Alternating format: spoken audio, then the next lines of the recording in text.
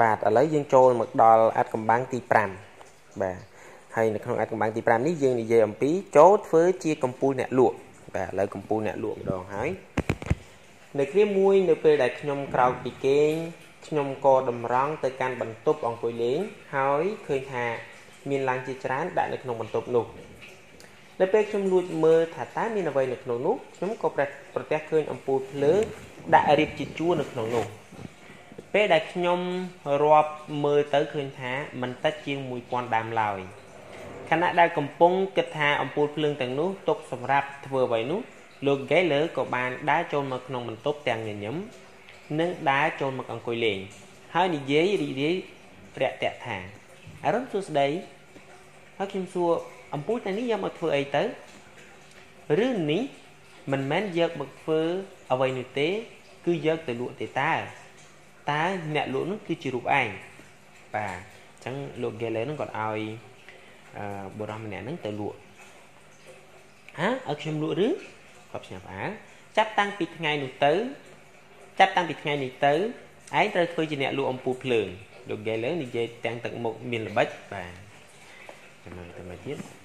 ហេថ្ងៃនេះលោកថានឹងបង្រៀនខ្ញុំតាក់ទងនឹងរឿងលក់តើមែនទេហើយគាត់និយាយថាខ្ញុំប្រាប់ឯងមែនថានឹងបង្រៀនឯងពីរឿងលក់តែនៅពេលដែលខ្ញុំគិតមើលទៅគឺមានតែអនុវត្តជាក់ស្ដែងប៉ុណ្ណោះទើបអាចរៀនអ្វីៗបានច្រើនជាងការអង្គុយជជែកគ្នានៅយកខាងមុខផ្ទះគ្រានោះខ្ញុំភាំងបន្តិចព្រោះខុសពីអ្នកដែលបានគិតទុកប៉ុន្តែទីបំផុតខ្ញុំក៏អាចតាំងស្មារតីបានវិញអរគុណចំពោះបំណងល្អប៉ុន្តែយើងនឹងចេញទៅលក់ជាមួយគ្នាតាមមែនទេលោក Geller នឹងគាត់និយាយចេះនិយាយលេងទៅកើតឯងត្រូវលក់ម្នាក់ឯងទេហើយខ្ញុំក៏ភ្ញាក់ផ្អើលលក់តែម្នាក់ឯងមិននឹងកើតខ្ញុំមិនធ្លាប់លក់អីវ៉ាន់ពីមុនផងនោះដំបូងខ្ញុំត្រូវលក់តម្លៃប្រមាណខ្ញុំគាត់ប្រាប់ថាលក់ទៅតាមតម្លៃដែលឯងត្រូវការទៅប៉ុន្តែដើមទុនគឺ$1ណាបាទមួយដើមគឺ$1ណាហើយខ្ញុំនឹងយកប្រាក់$1ពីឯងនាពេលក្រោយព្រោះអំពូលភ្លើងក៏មាន100ដើមដែរខ្ញុំត្រូវការឲ្យឯងលក់អំពូលភ្លើងទាំងនេះឲ្យអស់ក្នុងរយៈពេល3ថ្ងៃដោយប្រើវិធីឯងហើយហាមត្រឡប់មកផ្ទះវិញមកផ្ទះនេះវិញលុះត្រាតែឯងលក់អស់អត់ឲ្យទៅផ្ទះវិញទៀតបើមិនអាចធ្វើរឿងប៉ុណ្ណេះបានទេឯងនឹងគ្មានផ្លូវទទួលបានជោគជ័យឡើយណាហើយចាប់ផ្ដើមធ្វើពីពេលនេះតែម្ដងទៅបន្តមកខ្ញុំយកអំពូលភ្លើងទាំងនោះមកលក់គ្រានោះខ្ញុំគិតនៅក្នុងចិត្តថា1000ដើមទៀតហើយឬប៉ុន្តែខណៈនេះដើរអស់ជើងក៏ធ្ងន់ចូលទៅក្នុងក្រុងខ្ញុំក៏បានតាំងស្មារតីនិងព្យាយាមគិតរកផ្លូវវិជ្ជមានថានៅពេលដែលប្រមូលហត្ថលេខារបស់មនុស្ស1000នាក់យើងប្រើពេលតែមួយផ្លែប៉ុណ្ណោះប៉ុន្តែបើប្រៀបធៀបគ្នាទៅលើកនេះមានរបស់ដែលអាចលក់បានដូច្នេះវាជារឿងងាយណាស់គ្រាន់តែលក់អំពូល10ដើមទៅឲ្យមនុស្សម្នាក់បានប៉ុណ្ណោះត្រឹមតែរយៈពេល1ថ្ងៃយើងអាចធ្វើវាបានរួចបាត់ទៅហើយខ្ញុំគិតបែបនេះប៉ុន្តែការពិតដ៏កាចសាហាវបានបំផ្លាញក្តីស្រមៃដ៏ស្រស់ស្អាតរបស់ខ្ញុំគ្មានសល់អ្វីនៅក្នុងពេល1នាទីប៉ុណ្ណោះតើត្រូវធ្វើដូចម្តេចទើបលក់របស់បានខ្ញុំដើរលក់អំពូលភ្លើងដោយចុចកណ្ដឹងនៅតាមផ្ទះម្ដងមួយក្រោមអាកាសធាតុដ៏ក្តៅនៅពេលដែលខ្ញុំធ្វើដូច្នេះគិតបណ្ដាថាតើដូច្នេះមិនត្រឹមត្រូវទេតាមពិតគួរតែនិយាយថាព្យាយាមពពានាយលក់ឲ្យច្រើនជាងប៉ុន្តែនៅពេលដែលពពានាយទៅចុចកណ្ដឹងលក់តាមផ្ទះបើម្ចាស់ផ្ទះមិននៅមុខសង្ស័យមិនធ្វើមុខសង្ស័យដាក់ទេក៏វិសនឹងត្រូវឆ្កែខាំដែរពាក្យបដិសេធដល់កើតដល់សោះកក្រោះពីរនាក់ដែលបានប្រាប់ថាទេបានលេបត្របាក់ចិត្តរបស់ខ្ញុំជាបន្តបន្ទាប់នៅថ្ងៃទី1ពេញមួយថ្ងៃខ្ញុំមិនអាចលក់អំពូលបានសូម្បីតែមួយដើមបាទព្រះសូរិយាទុនទៀបទៅបន្តិចម្ដងស្ទើរតែអស់ស្តង់ពុតទៅហើយគ្រានោះដោយសារតែភាពនឿយហត់ពេកខ្ញុំបរិភោគ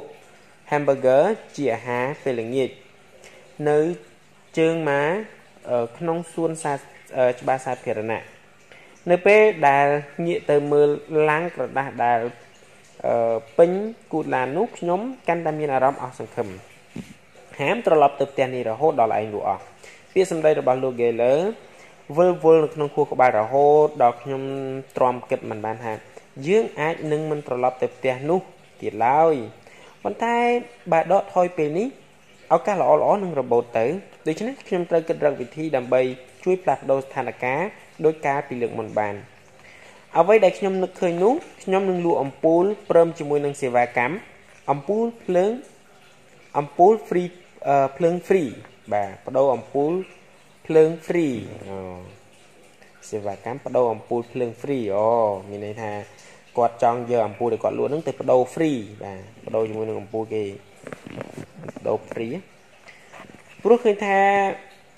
bạp chi diêm lụa ẩm púl plương tại mình một nút con mình nghe nâng lụa bàn lời hắc trong đăng tiết tha nơi rốt Florida ní miềnប្រជាជនចាស់ច្រើនណាស់ដូច្នេះគួរតែមានមនុស្សចាស់មិនតិចទេដែលត្រូវការនរណាម្នាក់មកជួយបដូរអំពូលភ្លើងឲ្យពួកគេបាទនៅពេលយប់បាទថ្ងៃនោះខ្ញុំគេងនៅក្នុងឡានរហូតដល់ព្រឹកហើយពេលដែលក្រោកមកខ្ញុំក៏បានធ្វើដោយខ្លួនស្វាហាប់ដោយគិតថាណាហើយយ៉ាងម៉េចក៏យ៉ាងម៉េចទៅខ្ញុំបើកឡានទៅអាផាតមិននៃមជ្ឈមណ្ឌលចាស់ជរាក្រោយពីឆ្លងផុតកន្លែងសន្តិសុខហើយខ្ញុំក៏បានលីឡាងក្រដាស់នឹងទៅចុចកណ្ដឹងបន្ទប់មួយមានលោកយាយម្នាក់បើកទ្វារចេញមកខ្ញុំមិនចង់រងចាំយូរចាប់ដើមលក់តាមផែនការរបស់ខ្ញុំគឺជានិស្សិតមកពីប្រទេសជប៉ុនកំពុងធ្វើការស្ម័គ្រចិត្តផ្ដល់សេវាបដូរអំពូលភ្លើងខ្ញុំនឹងបដូរអំពូលភ្លើងក្នុងបន្ទប់ឲ្យ free ដោយខ្ញុំសុំត្រឹមតែថ្លៃអំពូលប៉ុណ្ណោះខ្ញុំរងចាំចម្លើយពីលោកយាយដោះដូរដោយក្តុកដួលបាទលោកយាយញញឹមដាក់ខ្ញុំហើយនិយាយថាអំពូលភ្លើងនៅយកខាងមុខផ្ទះរបស់យាយខ្ពស់ណាស់មិនអាចបដូរខ្លួនឯងបានទេចៅជួយបដូរឲ្យបន្តិចបានទេពាក្យសម្ដីខ្លីៗរបស់លោកយាយធ្វើឲ្យខ្ញុំរំភើបស្ទើរតែយំទៅហើយប៉ុន្តែខ្ញុំបានសង្កត់ភាពរំភើបនោះហើយចាប់ផ្ដើមធ្វើការងារលក់លើកដំបូងនៅក្នុងជីវិតនៅពេលដែលចេញទៅកាន់យកខាងមុខផ្ទះខ្ញុំឃើញអំពូលភ្លើងសុទ្ធតែធូលីនៅលើពីដានដ៏ខ្ពស់ក្រោយពីបដូរអំពូលភ្លើងរួចហើយខ្ញុំក៏ប្រើកន្សែងព្រោះពោះគោដែលជាប់នឹងខ្លួនទៅជាមួយជូតបរិវេណនោះរហូតដល់ស្អាតនៅពេលឃើញដូច្នេះលោកយាយពេញចិត្តខ្លាំងណាស់ហើយក៏ប្រញាប់ឆុងតែឲ្យខ្ញុំភ្លាមកំឡុងពេលដែលអង្គុយផឹកតែលោកយាយក៏បានចាប់ផ្ដើមនិយាយពីរឿងនេះពីរឿងនោះឲ្យស្ដាប់ដែលវាគ្មានបញ្ហាអ្វីឡើយព្រោះខ្ញុំជាមនុស្សពូកែស្ដាប់អ្នកដទៃនិយាយស្ដាប់ទៅហើយឬនិយាយឲ្យត្រូវនោះថាព្រោះខ្ញុំមិនសូវពូកែភាសាអង់គ្លេសប៉ុន្មានឡើយដូច្នេះហើយទើបចូលចិត្តស្ដាប់ដោយងូក្បាលច្រើនជាងនិយាយការមកនៅទីនេះធ្វើឲ្យខ្ញុំកត់សម្គាល់ឃើញថាជនជាតិអាមេរិកភាគច្រើនគឺជាមនុស្សពូកែនិយាយដូច្នេះទើបកម្រមានមនុស្សណាដែលចូលចិត្តស្ដាប់អ្នកដទៃណានៅក្នុងសង្គមដែលមានមនុស្សនិយាយច្រើនតែមានអ្នកស្ដាប់តិចដូច្នេះនៅពេលដែលមានក្មេងកំឡោះជនជាតិអាស៊ីមកធ្វើជាអ្នកស្ដាប់ដ៏ល្អនោះធ្វើឲ្យគេគ្រប់គ្នារីករាយនឹងស្វាគមន៍ជាខ្លាំងអ្វីដែលចម្លែកនោះគឺមនុស្សដែលខ្ញុំបានជួបប្រមែនចូលចិត្តខ្ញុំគ្រប់គ្នាពេលនេះមិនមែនដោយសារតែខ្ញុំជាមនុស្សដែលមានមន្តស្នេហ៍គួរឲ្យសែបគ្រប់ទេប៉ុន្តែដោយសារតែមិនសូវមាននរណាយកចិត្តទុកដាក់ស្ដាប់រឿងដែលពួកគេនិយាយដូចខ្ញុំនោះឯងលោកយាយពេញចិត្តក្នុងការដែលខ្ញុំអង្គុយស្ដាប់គាត់និយាយហើយដោយសារតែមានពេលទំនេរច្រើនគាត់ក៏បាននិយាយថាគាត់ចង់ជួយដល់គម្រោងការសេវាកម្មផ្លាស់ប្ដូរអំពូលភ្លើង 1000 ដើមរបស់ខ្ញុំគម្រោងការល្អដូច្នេះពិបាករកណាស់យាយគិតថាអាផាតមិននេះគួរតែមានមនុស្សចង់ឲ្យជួយជាច្រើនយើងចេញទៅលក់ជាមួយគ្នាឥឡូវតែម្ដងទៅលោកយាយគាត់ចង់ជួយទៀតណាមិនទាន់អីផងគាត់បានខ្លាយជាជំនួយការរបស់ខ្ញុំទៅហើយមិនតែប៉ុណ្ណោះថែមទាំងមានមនុស្សពូកែបំផុតទៀតផងខណៈដែលខ្ញុំនៅខ្លាចនៅឡើយនោះគាត់បានដើរទៅចុចកណ្ដឹងនៅបន្ទប់មួយទៀតដើម្បីរកអតិថិជនឲ្យខ្ញុំគាត់បាននិយាយទៅកាន់ម្ចាស់បន្ទប់ស្ដាប់តាំងពីរឿងដែលខ្ញុំនិយាយជាពីនិស្សិតជប៉ុនហើយសួរថាតើមានអំពូលភ្លើងដែលចាំបាច់ត្រូវបដូរដែរឬទេបើគ្មានទេតើអាចជួយទិញអំពូល10 ដើមបានដែរឬទេលោកយាយដើរលក់អំពូលតាមបន្ទប់ផ្សេងជំនួសខ្ញុំ ដោយហេតុនេះហើយខ្ញុំក្នុងថ្ងៃនោះអំពូលភ្លើងដែលនៅក្នុងអាផាតមិននោះត្រូវបានបដូរដោយអំពូលដោយខ្ញុំយកមកលក់ស្ទើរតែទាំងអស់ខ្ញុំភ្ញាក់ផ្អើលចំពោះជោគជ័យមួយនេះខ្លាំងណាស់ដែលផ្ទុយពីការពីយប់មិញដែលពិបាកចិត្តនៅក្នុងការលក់អំពូលភ្លើងមិនបានសំបីតែមួយដើមប៉ុន្តែព្រឹកនេះបែរជាជួបនឹងលោកយាយដ៏មានចិត្តសប្បុរសម្នាក់នេះទៅវិញក្នុងរយៈពេលមិនបានប៉ុន្មានធ្វើឲ្យខ្ញុំដឹងច្បាស់ថាតើការធ្វើដែលអាចប្រគល់សេចក្តីសុខឲ្យទាំងខ្លួនឯងនិងអ្នកដទៃបានផលកម្រិតណានៅពេលដែលយើងបែកគ្នាលោកយាយបានអោបខ្ញុំឲ្យប្រាប់ថាចៅគឺជាមនុស្សដែលវិសេសវិសាលណាស់ខណៈដែលដើរជូនដំណើរខ្ញុំមកកាន់ឡានខ្ញុំឃើញលោកយាយមានទឹកភ្នែករលីងរលោងហាក់ដូចជានឹកស្រណោះអ្វីមួយយ៉ាងខ្ញុំបើកឡានត្រឡប់ទៅផ្ទះរបស់លោក Geller បណ្ដាគិតរឿងរ៉ាវដែលកើតឡើងពេញមួយថ្ងៃនេះបណ្ដាគ្រានោះខ្ញុំនឹកឃើញរូបភាពរបស់លោកតាលោកយាយដែលនិយាយអរគុណខ្ញុំចេញពីចិត្តពិតនិងនឹកអរគុណអ្វីៗគ្រប់យ៉ាងដែលធ្វើឲ្យមានភាពអស្ចារ្យកើតឡើងនៅក្នុងថ្ងៃនេះវត្តនៃជីវិតដែលមានសេចក្តីសុខរបស់អ្នកលក់របស់បាននៅពេលដែលមកដល់ផ្ទះលោក Geller បានចេញមកស្វាគមន៍ព្រមទាំងមានស្នាមញញឹមនិងសួរថាលក់អស់ហើយមែនទេអូខេហើយខ្ញុំថាហើយនេះមិនជាលោកដឹងគាត់ឆ្លើយថាខ្ញុំធ្លាប់បាននិយាយឲ្យស្ដាប់ហើយថាពីមុនខ្ញុំធ្លាប់ធ្វើជាអ្នកគ្រប់គ្រងផ្នែកលក់អ្នកគ្រប់គ្រងពូកែគ្រាន់តែមើលមុខបុគ្គលិកលក់តែមួយផ្លែតនឹងដឹងហើយថាអាចលក់ទំនិញបានឬអត់មើលទៅថ្ងៃនេះឯងបានរឿងសំខាន់តើតើនឹងការលក់ហើយមនុស្សភាគច្រើនរមែងគិតថាការងារលក់គឺជាការងារដែលពិបាកប៉ុន្តែតាមពិតទៅបុគ្គលិកដែលលក់ទំនិញមិនពិបាកប៉ុណ្ណោះដែលមានអារម្មណ៍ថាលំបាកទេឯងប្រហែលជាដឹងហើយថាជីវិតមនុស្សដែលអាចលក់ទំនិញបានគឺសប្បាយចិត្តខ្លាំងណាស់នៅពេលដែលលក់ទំនិញឬសេវាកម្មដែលនឹងទទួលបានពាក្យអរគុណនិងកម្លាំងចិត្តយ៉ាងស្មោះត្រង់ពីអ្នកទិញដែលពាក្យនេះហើយធ្វើឲ្យយើងមានអារម្មណ៍រីករាយហើយជាងនេះទៅទៀតយើងបានទទួលប្រាក់ជាថ្លៃតបស្នងវិញផងនេះហើយគឺជាវដ្តជីវិតរបស់អ្នកដែលលក់ទំនិញបានខ្ញុំនិយាយតាំងចិត្តរីករាយថាពិតមែនហើយខ្ញុំធ្លាប់ជួបនៅបទពិសោធន៍ដែលសប្បាយដល់ថ្នាក់នេះឡើយបាទខ្ញុំមិនធ្លាប់ជួបនៅបទពិសោធន៍ដែលសប្បាយដល់ថ្នាក់នេះឡើយហើយថែមទាំងបានប្រាក់ទៀតផងគាត់សរសើរខ្ញុំឯងធ្វើបានល្អណាស់ហើយឯងហាក់ដូចជាបានរៀនពីខ្លឹមសារនៃមេរៀននៃការលក់ក្នុងរយៈពេល2ថ្ងៃកន្លងមកហើយដូច្នេះខ្ញុំអាចបង្រៀនជំនាញធុរកិច្ចដែលចាំបាច់ក្នុងការទទួលបានជោគជ័យដល់ឯងលោក Geller និយាយទាំងទឹកចិត្តស្មោះត្រង់និងញញឹមចេញពីចិត្តខ្ញុំមានរបស់ខ្លះចង់ឲ្យឯងមើល Geller នឹងគាត់បក់ដៃហៅខ្ញុំបន្ទាប់មកគាត់ក៏បានយកកាបូបចាស់ដែលទុកនៅក្នុងទូសម្លៀកបំពាក់របស់គាត់ចេញមកកាលពីក្មេងលោក Geller បានចាប់ផ្ដើមការងារដោយធ្វើជាបុគ្គលិកលក់ពេជ្រដែលបានប្រាក់ពីការកាត់ភាគរយពីការលក់ហើយកាបូបដាក់ឯកសារនេះគឺជារបស់ដែលគាត់ដាក់ជាប់ខ្លួនគ្រប់ពេលសប្តាហ៍ថ្ងៃនេះទោះជាគាត់មានជីវិតរស់នៅពោពេញដោយសេចក្តីសុខសប្បាយក៏ដោយតែនៅរក្សាយ៉ាងល្អនៅគំរូទំនិញដែលលក់នៅក្នុងពេលនោះកាបូបឯកសាររបស់គាត់និយាយថាបើទៅណាមិនបានយកទៅតាមខ្លួនទេគាត់នឹងមិនខ្វល់ខ្វាយរហូតនៅមិនសុខហើយមានអារម្មណ៍បែបនេះមិនខុសពីការដែលត្រូវបែកគ្នាពីគូស្នេហ៍ដែលធ្លាប់រស់នៅជាមួយគ្នាអស់រយៈពេលជាយូរឆ្នាំមកហើយក៏ដោយភ្លាមនោះគាត់ក៏បាននិយាយថាសម្រាប់ខ្ញុំកាបូបនេះមានតម្លៃជាងពេជ្រទៅទៀតព្រោះនៅក្នុងនេះមានទាំងស្ថិរភាពហិរញ្ញវត្ថុជោគជ័យនិងក្តីស្រមៃនៅក្នុងនេះទោះជាមានសង្គ្រាមកើតឡើងឬមានភ្លើងឆេះទ្រព្យសម្បត្តិអស់ក៏ដោយសូមត្រឹមតែមានកាបូបឯកសារមួយនេះខ្ញុំក៏មានជីវិតជាបន្តទៀតបានដែរឬក៏ទោះបីជាលក់ទំនិញប្រកួតជាមួយនឹងកំឡោះក្រមុំសម័យថ្មីក៏ខ្ញុំជឿថាខ្ញុំប្រកាសជាមិនចាញ់ពួកគេឡើយកាបូបមួយនេះគឺជាចិត្តវិញ្ញាណរបស់បុគ្គលិកផ្នែកលក់វាប្រៀបដូចជាដាវដែលជាចិត្តវិញ្ញាណពួកសាមូរ៉ៃអញ្ចឹងដែរទោះជាខ្ញុំនៅទីណាក្នុងលោកនេះក៏ដោយបើមានកាបូបនេះជាប់ខ្លួនទៅជាមួយខ្ញុំនោះខ្ញុំជឿជាក់ថា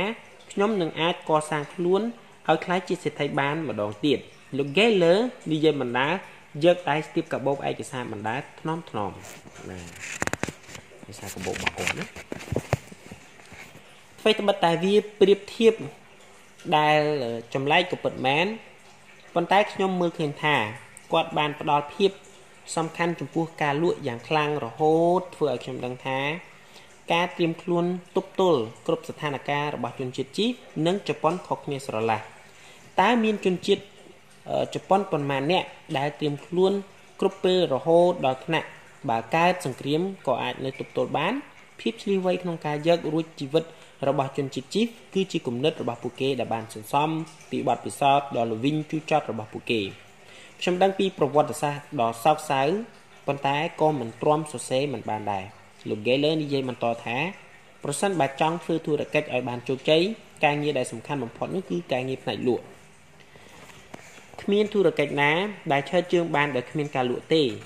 ប៉ុន្តែគួរឲ្យស្ដាយដែលការងារលក់បានคล้ายជាការងារដែលត្រូវគេមើលងាយពីមនុស្សគ្រប់មជ្ឈដ្ឋានជាញឹកញាប់បុគ្គលិកដែលលក់ដែលពូកែ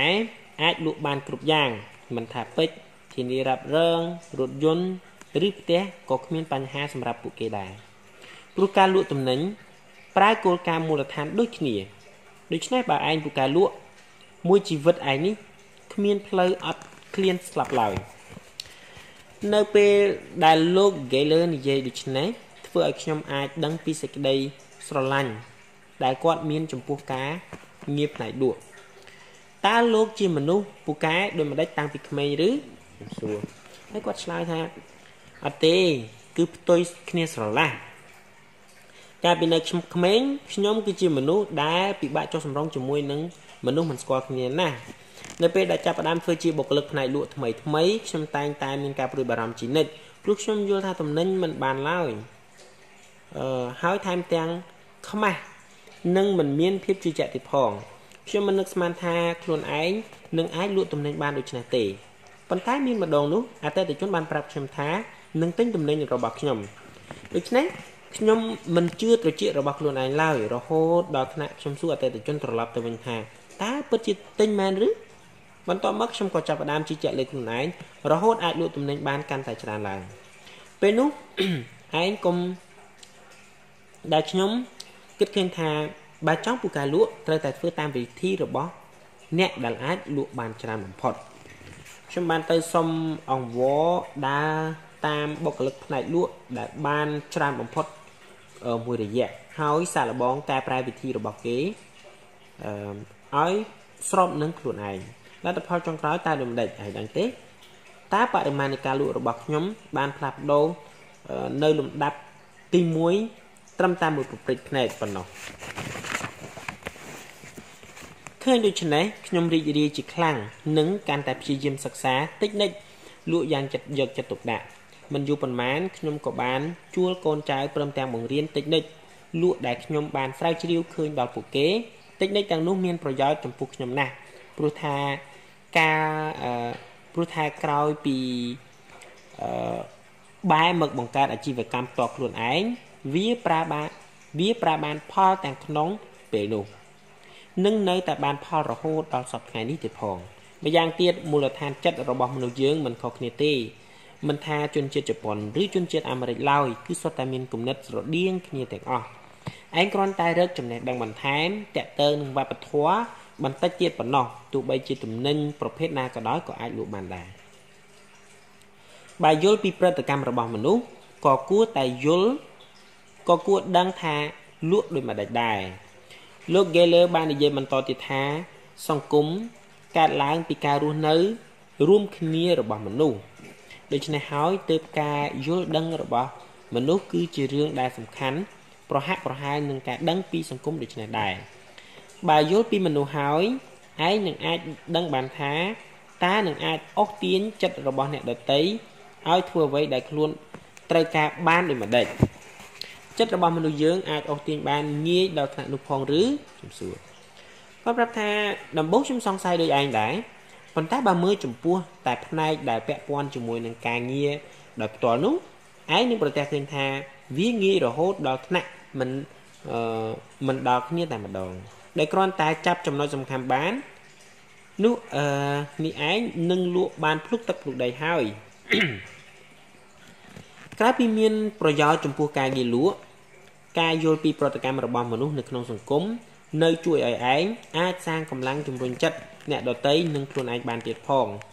ដែលនេះជាសមត្ថភាពដែលធ្វើឲ្យឯងទទួលបានជោគជ័យជាងអ្នកដទៃ10 ដងឯណោះធ្វើការបែបមនុស្សដែលទទួលបានជោគជ័យលោក Geller និយាយបន្តទៀតថាក្រៅពីរឿងប្រតិកម្មរបស់មនុស្សហើយឯងត្រូវចេះប្រើចិត្តវិទ្យានៃការលក់ផងតើបើចង់ឲ្យធុរកិច្ចទទួលបានជោគជ័យរឿងដែលឯងត្រូវធ្វើមាន2យ៉ាងដំបូងរកអតិថិជនថ្មីនិងទី2មិនបណ្ដោយឲ្យអតិថិជនម្នាក់នោះរបូតពីដៃបានឡើយ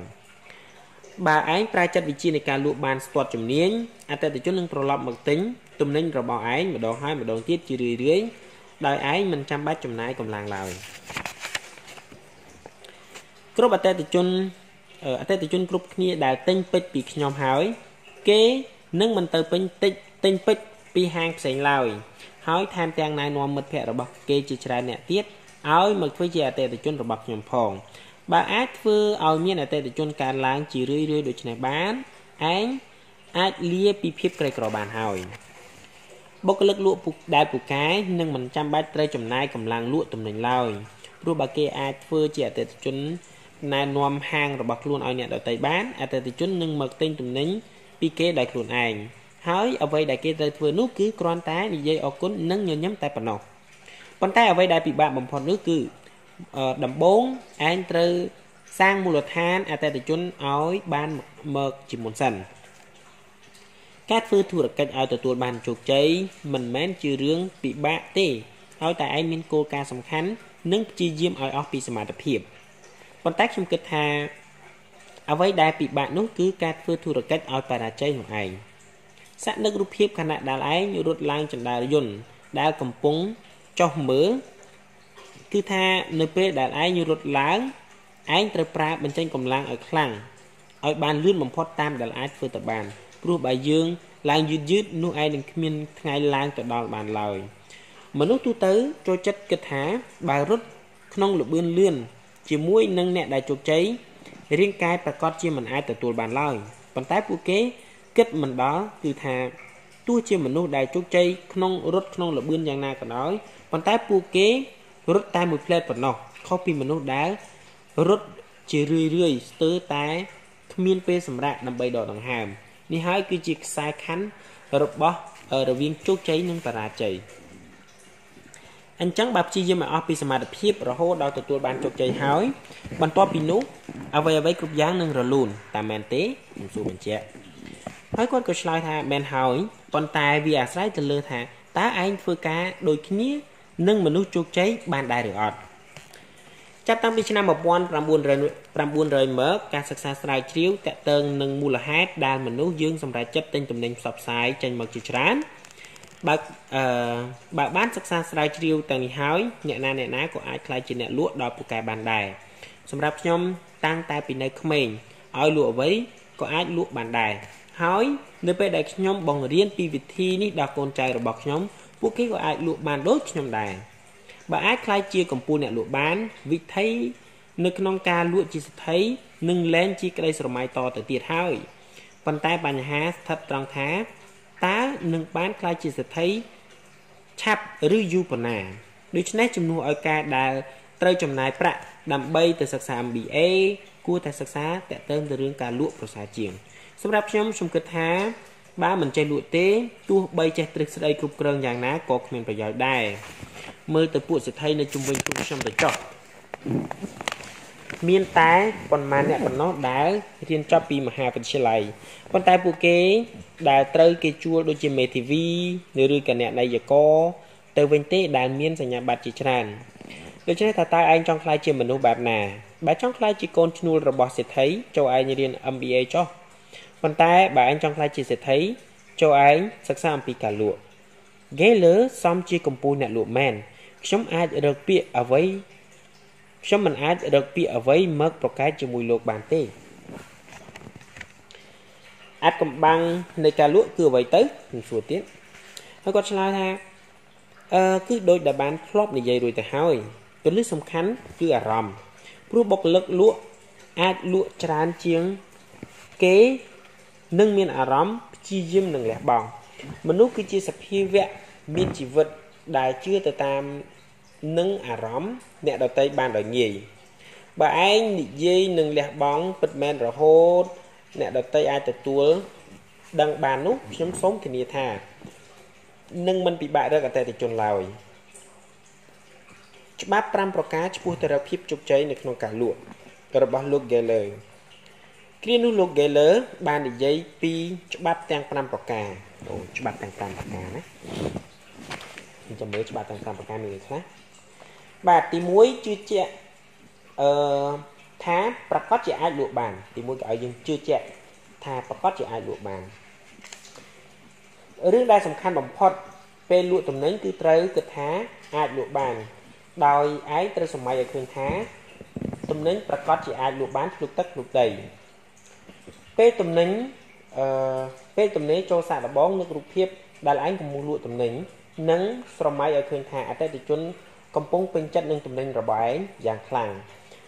ធ្វើដូច្នេះជារឿយៗរហូតដល់មានអារម្មណ៍ជឿជាក់ពេញមួយទំហឹងបាទប្រការទី2ធ្វើជាមនុស្សដែលអាចទុកចិត្តបានបាទមនុស្សយើងចូលចិត្តទិញទំនិញដែលខ្លួនពេញចិត្តប៉ុន្តែស្អប់បង្ខំឲ្យទិញ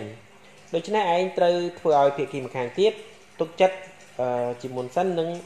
មុននឹងនិយាយពីរឿងធុរកិច្ចវិធីដែលងាយបំផុតគឺឯងត្រូវធ្វើអ្វីជាមនុស្សដែលអាចដែលអ្នកដទៃទុកចិត្តបានព្រោះបើខ្លែង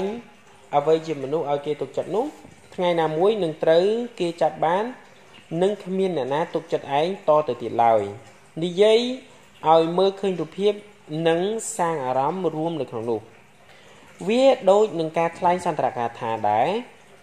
បាទក្នុងនេះគឺប្រការទី3បាទគឺគេឲ្យយើងនិយាយឲ្យមើលឃើញរូបភាពនិងសាងអារម្មណ៍រួមនៅក្នុងនោះបាទវាដូចនឹងថ្លែងសន្ទរកថាដែរឯងត្រូវនិយាយឲ្យមើលឃើញរូបភាពនិងធ្វើឲ្យអតិថិជនស្លងអារម្មណ៍ទៅជាមួយដោយឯងត្រូវប្រាប់អតិថិជនឲ្យមើងម៉ាត់និងស្មោះត្រង់ថាតើទំនិញឬសេវាកម្មរបស់ឯងនឹងអាចផ្លាស់ប្ដូរជីវិតរបស់គេបានដូចម្តេចនៅពេលដែលធ្វើដូច្នេះហើយការព្យាយាមរបស់ឯងនឹងបង្ហាញទៅដល់អតិថិជននិងធ្វើឲ្យអតិថិជនមានអារម្មណ៍ចង់ទិញទំនិញដោយឯងមិនចាំបាច់បង្ខំឡើយស្គាល់ទំនិញនិងសេវាកម្មរបស់ខ្លួនឲ្យបានច្បាស់បាទអញ្ចឹងឯងចាំបាច់ត្រូវដឹងគ្រប់យ៉ាងតើតើនឹងទំនិញឬសេវាកម្មដែលលក់ឲ្យបានច្បាស់និងត្រូវប៉ាន់ស្មានផងថាតើអតិថិជនអាចនឹងសួររឿងអ្វីខ្លះដោយឯងត្រូវត្រៀមចម្លើយទុកជាមុនបើមិនអាចឆ្លើយបានទេឯងក៏មិនអាចជោគជ័យតើតើនឹងការលក់បានដែរប្រសិនបើអតិថិជនសួរឯងឆ្លើយរដិរដប់នោះបើដូច្នេះចូលមូកន្ទេលត្រឡប់ទៅផ្ទះវិញចុះបាទហើយប្រការទី5នេះប្រការទី4ឥឡូវប្រការទី5មានតិចនិចបិទនៃការលក់បាទអានេះគេហៅថាធ្វើកិច្ចសន្យាទោះជាពូកែណែនាំទំនិញយ៉ាងណាក៏ដោយបើមិនអាចបិទការលក់បានទេការលក់របស់ឯងនឹងចាត់ទុកថាបរាជ័យហើយដរាបណាដែលអតិថិជនមិនទាន់ចុះហត្ថលេខានៅក្នុងកិច្ចសន្យាទេនោះចាត់ទុកថាការងារនៅមិនទាន់បានសម្រេចឡើយតិចនិចបិទនៃការលក់មានច្រើនឯងត្រូវសិក្សាស្រាវជ្រាវដោយខ្លួនឯងបាទអញ្ចឹងនៅក្នុងអត្ថកម្បាំងទី5នេះយើងចប់ត្រឹមតែប្រការទី5នេះអញ្ចឹងយើងសូមរងចាំទស្សនាស្ដាប់នៅអត្ថកម្បាំងទី6ទាំងអស់គ្នាទៀតបាទសូមអរគុណ